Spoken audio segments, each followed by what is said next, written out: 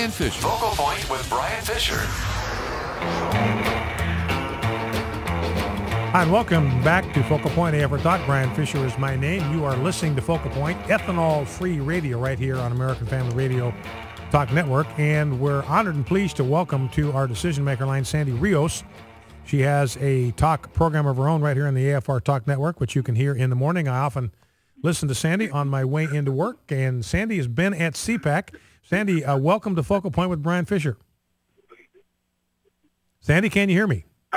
You know what? I can now. I apologize, Brian. I'm at the airport, as you can hear. Yes, I'm at Reagan National, and the man decided to talk just when I was supposed to talk. How are you? I'm doing just fine. So do you have a couple of minutes to chat, or do you need to get on your plane? No, I'm good. I'm good. It's just that it's just a noisy place. It's Fridays in D.C. are just like crazy. A zoo. And this plane is delayed, and so there are so many people around. And in fact, Senator David Vitter's on the plane with us. At least he will be. All right, cool.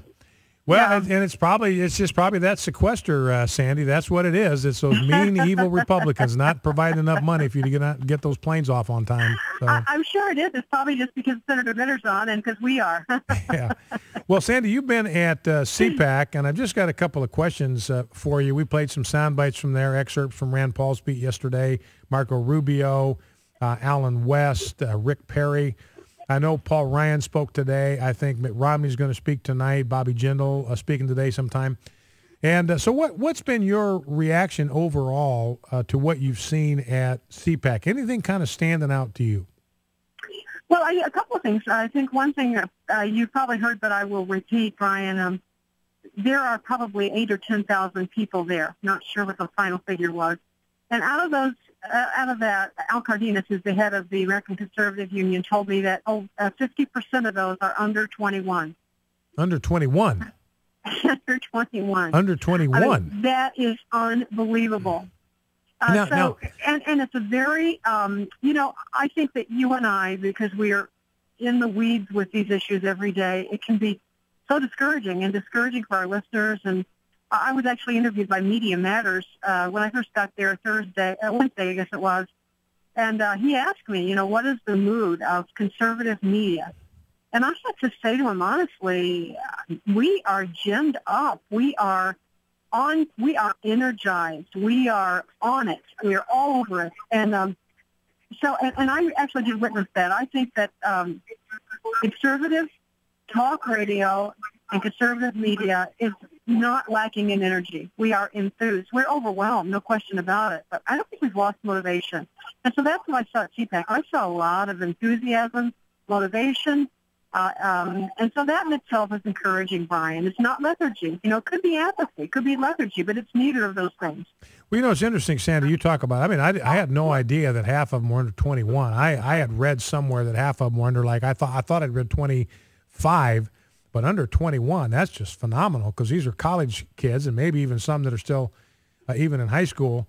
And what we hear, I was saying in the early part of the program, Sandy, that we don't need to worry about the GOP trying to modernize because the truth is always modern. The truth is always contemporary. The truth never goes out of style.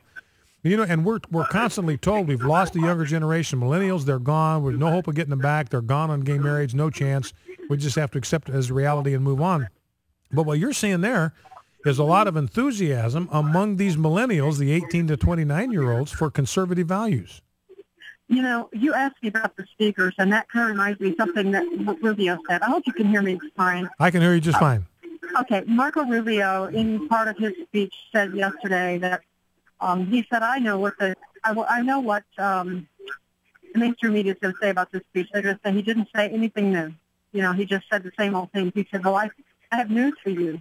The news is that America, the principles of America are ever new, and that's what I speak about. We don't have to invent new things because what we have is great, and we want to recapture it. So it was, he did a great job, Brian. He really did. Very, very energetic. It was a lot of fun. He talked about water. He said, never in the history of the world has water gotten so much press. One last question, Sandy, before I let you go. Can you hear me all right? Yes, I can hear you. Okay, just one last question. I'm a little concerned about where Rand Paul is coming from on the marriage issue. I talked about this earlier in the program today. where he wants to get government out of marriage kind of virtually altogether and just make it kind of a legal contract between any two people. I have grave concerns about that. It seems like that's going to devalue the institution of marriage. We're going to have fewer people getting married. You know, if Ray and Earl can do it and Raylene and Earlene can do it, it just diminishes the value of it. And that's going to be bad for kids because they're going to be growing up in increasingly unstable environments. I don't see how you can keep the government out of it anyway if you get a divorce or whatever they're going to call it. Somebody's going to have to decide who get the kids and how the property is going to be divided up. So as a conservative, Sandy, and that's, you know, I like a lot about Rand Paul, but that's one of the major hitches I've got right now in thinking about him as a candidate in 2016. What's your take on all that? Well, it's interesting that you say that because yesterday when I heard him speak, he did a great job. There's no question about it. And the other organization I work for hosted it at a lunch in Chicago a couple of weeks ago. And he did a great job. And he says some wonderful things. I love his spirit, his spunk. I love the way he's challenging. He challenged on the Senate floor in the filibuster. I love how he's challenging the old guard. And all of that is good. I do have deep concerns, not only about, not just marriage, it's all the moral issues because he is libertarian at heart. And kids love that because they don't want any kind of moral constraint. And of course, you know that I think that the federal government has every right to define marriage.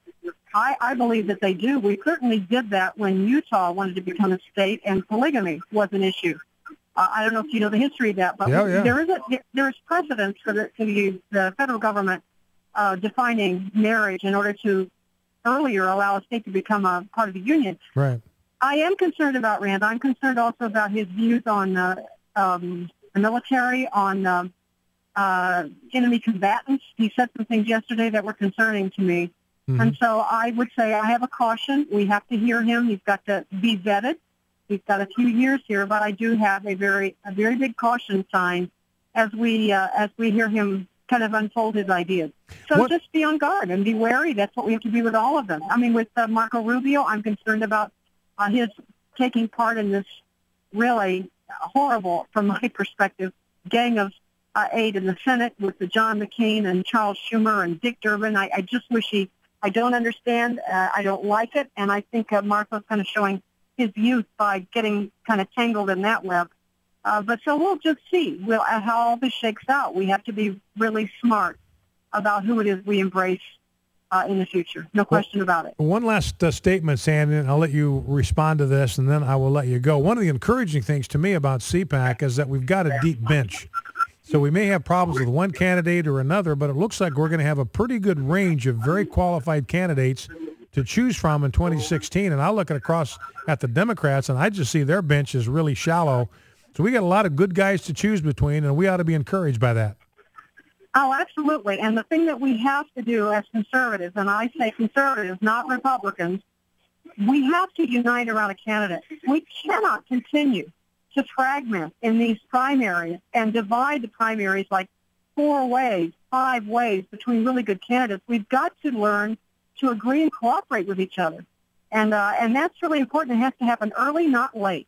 And so that's just my word of wisdom for today, Brian, as we go forward. Because we do have to take back the Senate. We have to take back, we have to maintain the House. We have to take back the House. I would argue that's even a point to be made from some of those that are just really intent more on being like Democrats than they are really embracing the conservative platform. So all right, we Sandy, have to be diligent. Our guest has been Sandy Rios. She's the host of Sandy in the Morning right here on AFR Talk. Sandy Rios in the Morning. Sandy, thanks for taking time to be with us, and we'll let you get back to your plane so that you can be airborne whenever the impact of the sequester wears Someday. off. So, all right, okay. Sequestration is over. Thank you, Sandy. All right, bye. Thank you, Brian. Thanks so much. Have a great day. Okay, you too. That's Sandy Rios, a colleague and fellow host of a talk program right here on American Family Radio Talk Network. You know, and I think it is encouraging that we've got such a deep bench. I think we all ought to be encouraged by that. That, you know, you got a Bobby Jindal, you got a Paul Ryan, maybe you got a problem with Marco Rubio. I'm with Sandy on Marco Rubio. I don't know what he's doing with this Amnesty 8. You know, I look at this and strategically, I don't even think it's smart. I think it looks to me like Marco Rubio has been listening to consultants or people that are beating the drums about how the GOP's got to moderate its message to get Hispanics. And, it's just not working. I was looking at Marco Rubio's poll numbers with Hillary Clinton against Hillary Clinton. He's upside down 60-34 with Latinos. He is a Latino. He is a Hispanic. And this was after he came out for amnesty.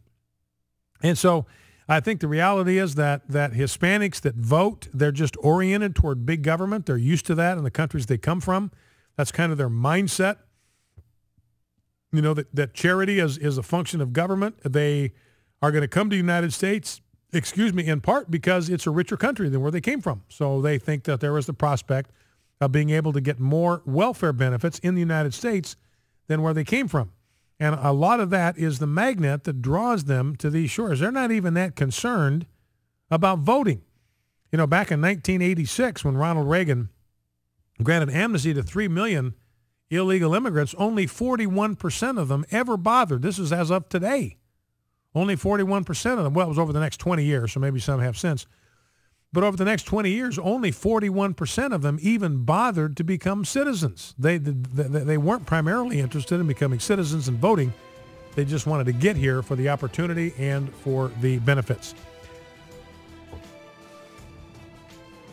Well, you are listening to Focal Point on AFR Talk. We'll open up the phones going into the next hour. 888-589-8840. I'm going to let you go a little bit early and rest my throat. We'll see you right back after the news. Focal Point AFR Talk.